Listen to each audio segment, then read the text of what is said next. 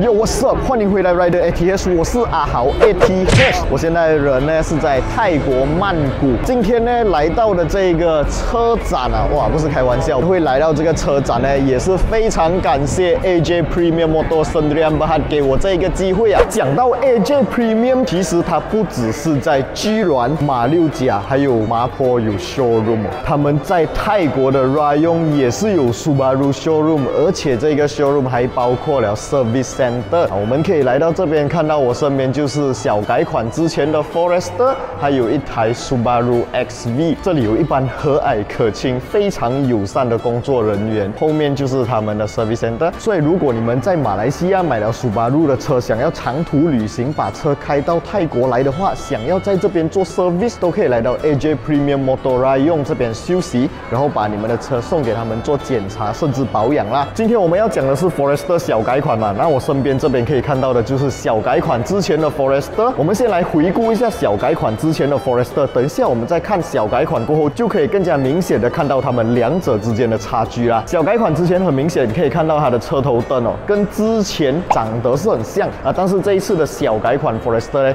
在车头灯方面就做了一次更动，让它变得更加动感、更加年轻。当然，因为是小改款嘛，所以在车身方面其实并没有多大的更动啊，整台车还是保留一模一样非常优秀的 SGP chassis。当然，这一次的升级还包括了 Subaru 的 eyesight，Subaru 引以为傲的 eyesight 呢。之前我去做了一下功课啊，发现其实 Subaru 在1989年就已经实现了这一项技术哦。第三代的 eyesight 很明显哦，可以看到它的这个镜头啊是跟车大镜分离的。那我们等一下将会看到的就是小改款的 Forester 在 eyesight 方面用上了 eyesight 第4代，最明显的差别就是我们可以看到它的 eyesight 双镜头哦是已经跟车大镜贴合了，所以这一次第4代的 eyesight 可以做到更多、更加精准、更加安全的前方车辆距离以及速度的预判。简单来讲就是更加的安全、更加的可靠啦。我们现在就回到汽车展现场啦 ，Let's go。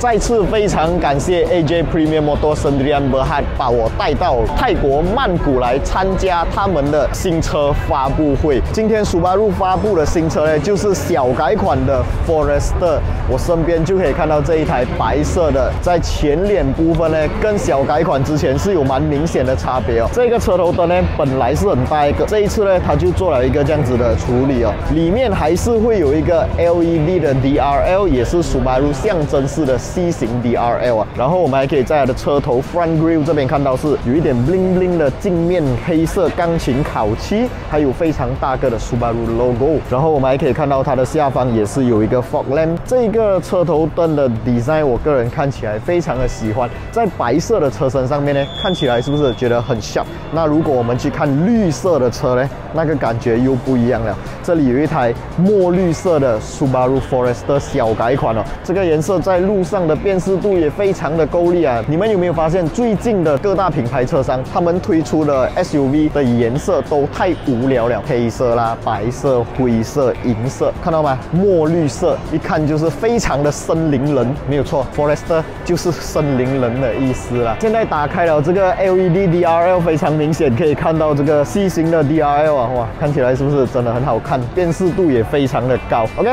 我们来看一下这一台 Subaru Forester 的车身侧面。车身侧面方面呢，它跟之前的版本哦是完全一模一样的车身，只不过它在 body part 好像车灯啊、bumper 方面做了一些改变。这一次的 Sport Rim 呢，我们在这里可以看到有2种 pattern 哦，一个是好像飞镖这样子的 pattern， 是双色调的，然后它的尺寸是225/55R18。刚刚白色那一台呢，它的 Sport Rim 的 design 是雪花型的，尺寸方面跟刚刚墨绿色的是不一样哦，这个是一个17寸的 Sport Rim。OK， 这台车车身侧面跟小改款之前没有多大的改变。那我们来看一下这辆车的车尾啊，在车尾部分呢，马来西亚版本小改款之前就是这样子的 design 了。这个 logo 上面的这个饰板哦，也就是贯穿 C 型螃蟹灯的这一条白色饰板呢，在马来西亚本来就是跟车身一样颜色，可是，在小改款之前呢，泰规版本的是一个黑色的。我带你们去看一下泰规版本的，这个个是小改款之前哦，是一个黑色的4条，看到吧？其实我个人是比较喜欢这样子的设计啦，但是这个东西不难弄的，你们把车买回去，这个也可以拿去做 wrapping 啊，一点都不难哦。OK， 现在这边有一位摄影师大哥啊，他已经把这个尾箱打开来了啊，我不知道泰国版本是有分多少个 spec 啦，可能这一台是低配版本啊，是一个手动开启的尾门，当然关下来的方式也是用手动啊。打开这个尾箱，我们可以看到有一个往内延伸啊，很深的尾箱空间，上面还有一个遮罩板，是可以放很多行李箱啦。像我这种平时出门就是大包小包，有行李箱啦，有衣服啦，有相机、电脑 bag 啊，这个就非常适合我用啊。然后我们看到身边这一台墨绿色版本的呢，它是一个电动尾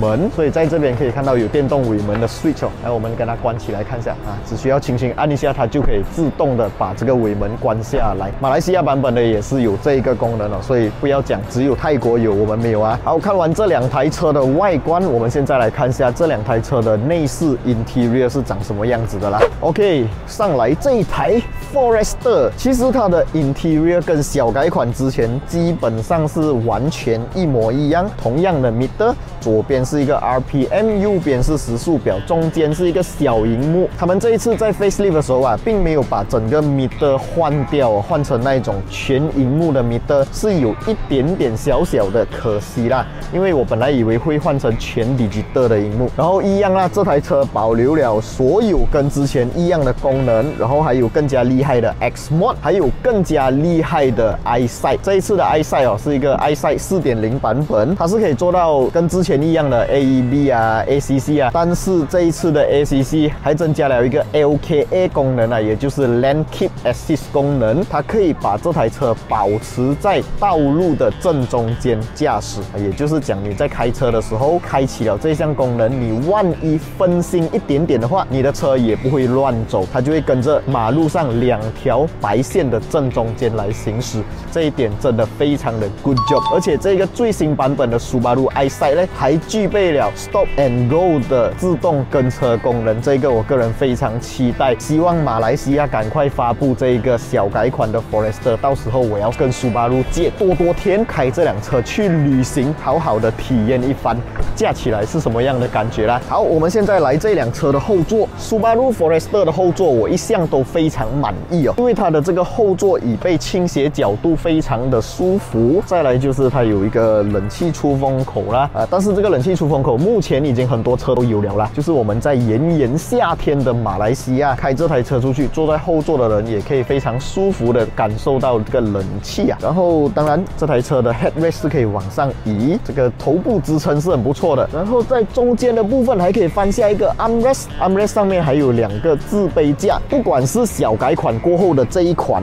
还是小改款之前的 Forester 呢，我觉得你们一定都要到 showroom 去看。为什么我这样讲呢？这台车啊，你坐进去你就可以直接感受到它的 material， 还有它的整台车的造工不是随随便便的，它的这些我们手摸得到的皮革啊 ，dashboard 上面的软材质啊，还有整台车的椅子倾斜角度的设计都是非常 good job 的。你们一定要到 showroom 去看这台车。那如果你们要到 showroom 看这台车，要去哪一间 showroom 看呢？当然是要到 AJ Premium Sdn Bhd 去看啦。他们有很多分店，我都会把他们的分店还有联络方式放在影片下方。如果你们不想要等这一辆小改款的 Forester 也不要紧，现在你们买小改款之前的 Subaru Forester 还有现金回扣，而且那个现金回扣价不是一点点啊，是很多啊。想要了解更多详情，都可以到我的影片下方找到他们的联络方式 ，PM 他们，联络他们了解一下。那今天非常开心啊 ，AJ Premium Motor Sdn Bhd 把我带到这个曼谷的国际车展来，然后看到这个小改款的 Forester 发布，我真的非常的感动。你们会不会一直觉得我是 Subaru fanboy 啊？其实我不是 Subaru fanboy， 我只是非常喜欢 Subaru 的驾驶体验，还有 Boxer 引擎的 low gravity 体验。你们如果没有试驾过，你们没有体验过 Subaru 的好，赶快到 Subaru 的 showroom 了解更多详情啦。OK， 今天的这一集影片比较简短，大概就先讲到这里。接下来还有很多关于这个 Bangkok Auto Show 的影片啊，记得订阅我的 YouTube channel， 小铃铛要跟它嘟下去，你就不会错过任何一部非常精彩、非常好看的影片了啦。我们下一部影片再见啦 ，Goodbye。